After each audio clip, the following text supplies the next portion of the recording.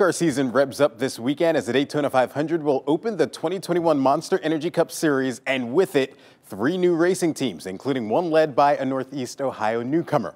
John Doss has more.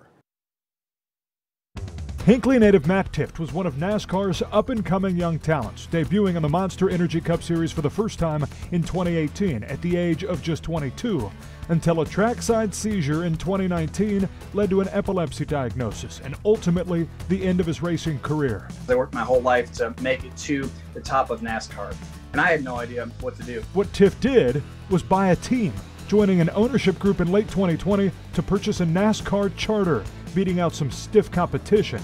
Literally, Michael Jordan, Justin Marks, who eventually became to be teamed up with Pitbull, and all these other guys. We had Floyd Mayweather in there. Like, it was a big names in there. And somehow, don't know how we pulled it off, we ended up getting the team and the charter. And at 24 years old, Tifft is the youngest owner in NASCAR. And what better way to debut his new team? And our very first race is the biggest race in America, the Daytona 500. So we're jumping right in the weeds with it. Digging Northeast Ohio roots into the Southern-dominated sport. It's kind of the, nobody expects anything from us. The other owners are Michael Jordan and Pitbull. Like, are you kidding me? So to me, it's a little bit of the Cleveland against the world mentality with us, that we can build something, we can become something great